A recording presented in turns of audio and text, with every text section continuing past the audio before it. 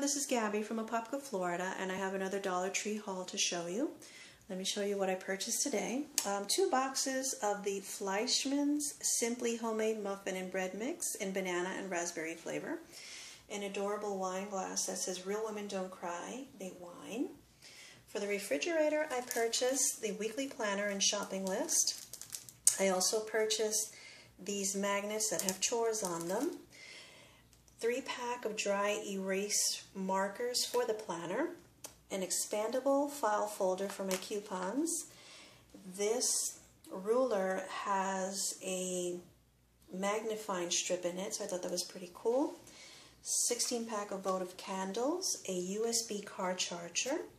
I purchased this Banzac for my son's intensive spot treatment. In the previous haul, I purchased the cleanser. I'm not sure I'll purchase this again. Angel of Mine Baby Oil Gel. It's too watery, so I don't think I'm going to get that the next time. An AIM brand toothbrush. From Wet n Wild, a small eyeshadow brush. This was the only brush that they had there.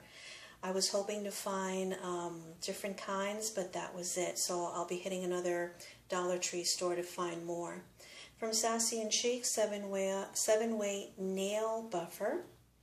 From Milani, the gel powder eyeshadows in 3 colors.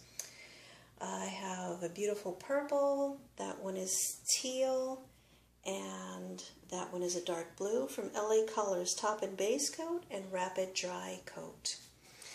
I needed another spray bottle because I received my Vitacost products and they're super concentrated. I got 2 of these soft and fluffy dusters. I needed this for the kitchen, the microfiber dish drying mat, and I needed 2 muffin pans to make those muffins. And this was a new basket. I had never seen these before. I'm probably going to use this in my linen closet to put my towels in there, my hand towels in there. And later on I'll probably show you another video of all the bins that I have from Dollar Store and how I use them. And I wanted to thank you guys for liking my videos and subscribing to my channel. That's wonderful. I really appreciate it. And I hope you guys have a wonderful day. Thank you.